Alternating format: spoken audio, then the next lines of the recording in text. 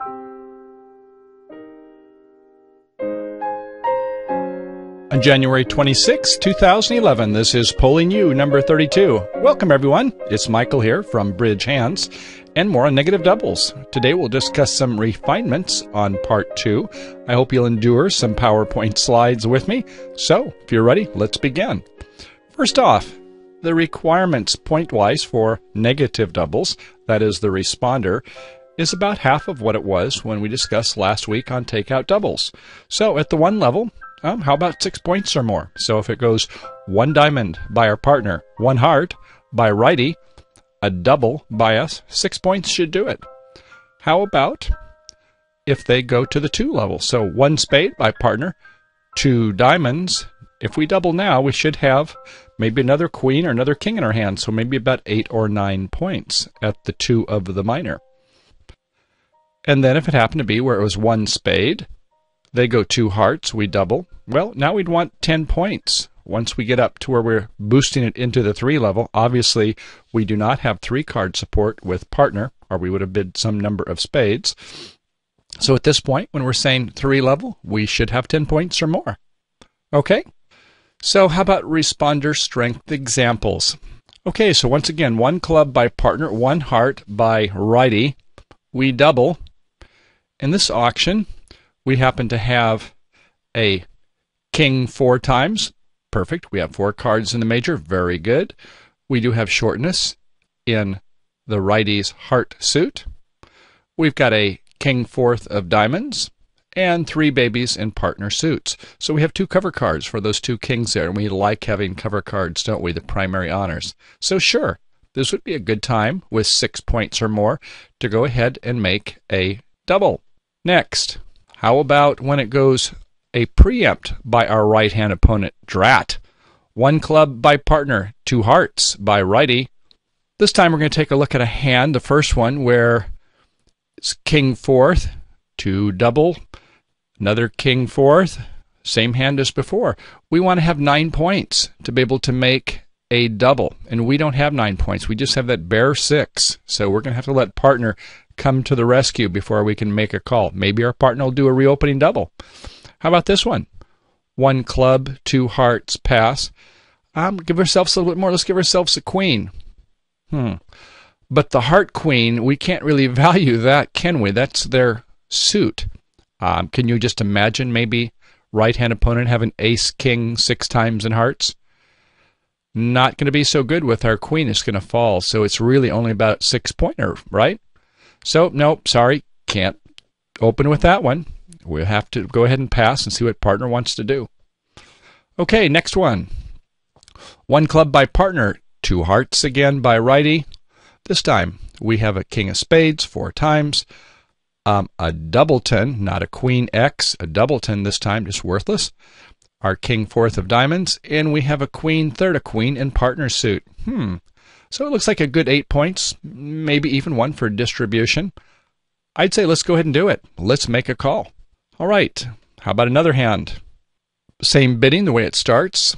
How about this one?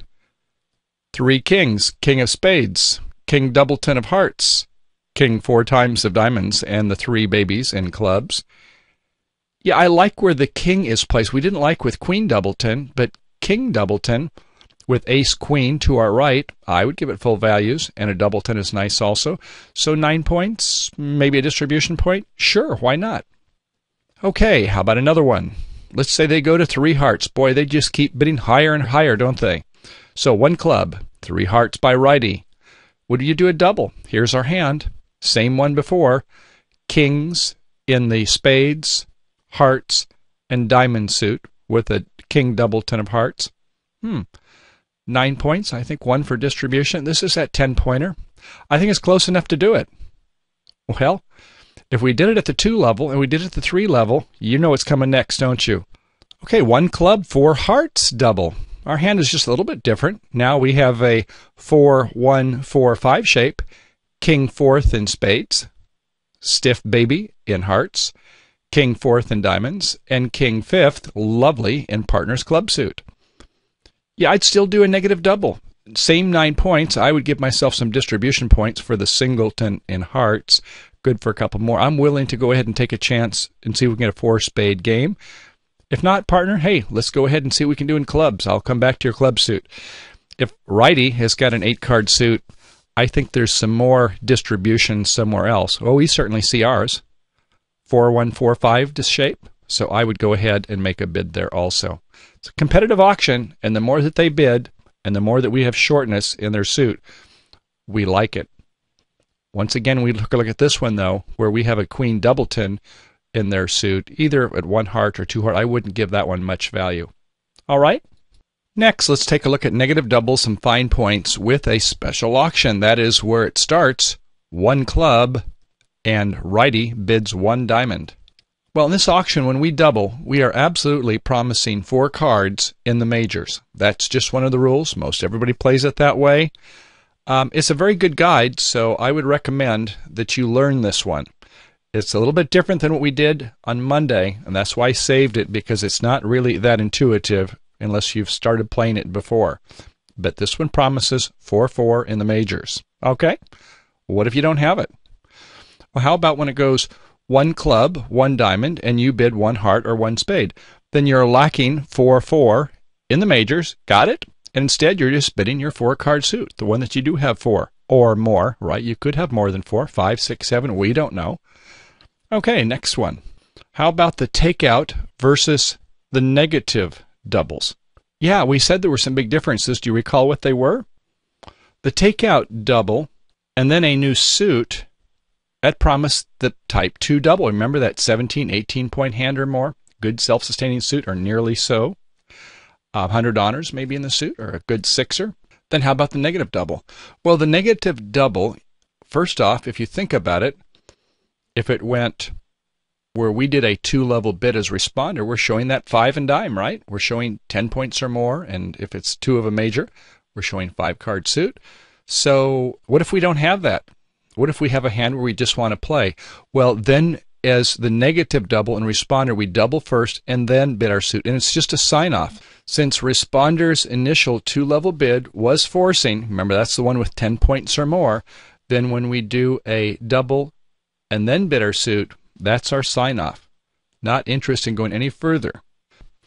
1 diamond by our partner. Let's say it goes 2 clubs. Boy, isn't that about the toughest auction that our righty can put us in? They've gobbled up all the space away from the majors.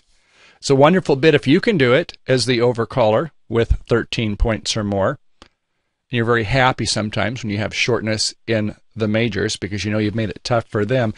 The pairs that like to play where you need to have exactly 4-4 in this auction, you're going to be in a pretty bad position. You're kind of stuck. So a lot of people say it just is 4-3 in spades and hearts, or 3-4. So it doesn't necessarily mean you have exactly 4-4. It would be nice if you did, but now at this point, when they're showing opening values, we're just kind of hustling to get in 2 of a major. Okay? How about where it goes 1 diamond by our partner, 1 spade by righty, and double? Does it promise exactly 4 hearts? Well, no, it could be 5 hearts. Maybe 5 hearts, and you've only got 8 points. You're getting ready to do that sign-off bid. Remember, you double first and then bid a suit. Could be something like that coming on. So it doesn't mean exactly 4. It could be this other type of a double and then a suit bid. We just spoke about that. Similarly, 1 heart by our partner, 1 by righty. Well, we don't have 3-card heart support, so we can't bid hearts. We don't have 8 points or more and our good 7 and 2 spade stoppers, so we can't bid 1 no trump. We may actually only have 7-point hand and have 6 diamonds. All right? So when responders makes a double and then bids a new suit, remember, it is to play a sign-off bid. Little different than what you were expecting with other auctions. Okay, for our BridgeHands members, we're going to have an additional discussion. We won't go over those for our basic members today, but just so you have a flavor for some that you may know or be interested in checking out if you want to become a BridgeHand member, be things such as where it starts with 1 heart by partner, goes 1 spade, and responder goes 2 no trump. How about 1 heart, 1 spade by opponent, and we go 3 spades? Well, goodness, we're Q-bidding at that high level. What does that mean? How about 1 heart, 1 spade by righty, or just 2 spades? a cue bid but not a jump cue bid. Or maybe something like 1 club by partner, 1 heart, 3 hearts by us. And here's some other ones that come up also. 1 heart by partner. Week 2, 2 spades by opponent, righty. We go 3 spades. Well, what if it goes 4 spades by lefty? In other words, they've got a long preemptive between the two of them. What's the bidding continuations on this one? When are they forcing? What happens? How about direct versus pass-out seat bidding? When we borrow king, we'll discuss some of those. And what would a typical losing trick count hand be for an opener? What's the normal opener's LTC? And how about responder? On average, how many would you expect from a responder in terms of their cover cards? And how about this auction? Starts 1 diamond by partner, and it does this 2 club by righty. If you pass, is that forcing? Or should it be? Interesting, yes, when we start getting into competitive auctions. Preempts. Everybody loves a good preempt, don't they? Our partner preempts 2 diamonds. They go 2 spades, and we do a double. What is that? Partner goes 1 diamond. They go 3 clubs, and now we double. How high should our negative doubles go? How about 1 club by us, and then righty goes 3 diamonds, 3 hearts, or 3 spades, and we do a double. Have you ever heard of the thrump doubles? The 3 no-trump double? It was invented by Marty Bergen, and the name popularized by the great world-class player, Eric Rodwell. And then something like when our partner opens at a 1 level, and they go to a 4 level, say 4 hearts, and we go 4 no-trump. What in the world does that mean? Interesting, yes? So we have a lot to cover yet. For the advanced members, please go ahead on to part 2. And for the rest of us, we'll look forward to seeing you on Friday, where we get into further refinements on rebids. So I hope you have a good day. Thanks for coming by, and have a great day playing bridge. Bye now.